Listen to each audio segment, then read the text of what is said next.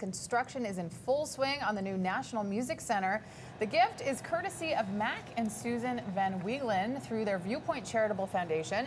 The majority of that money will go towards helping complete the new $168 million building, while about $200,000 of it will go towards supporting music programs at the center.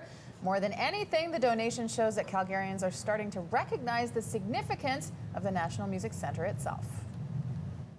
It means that music matters to people because it affects people in so many different ways, be it from an inspiration perspective or even from a healing perspective.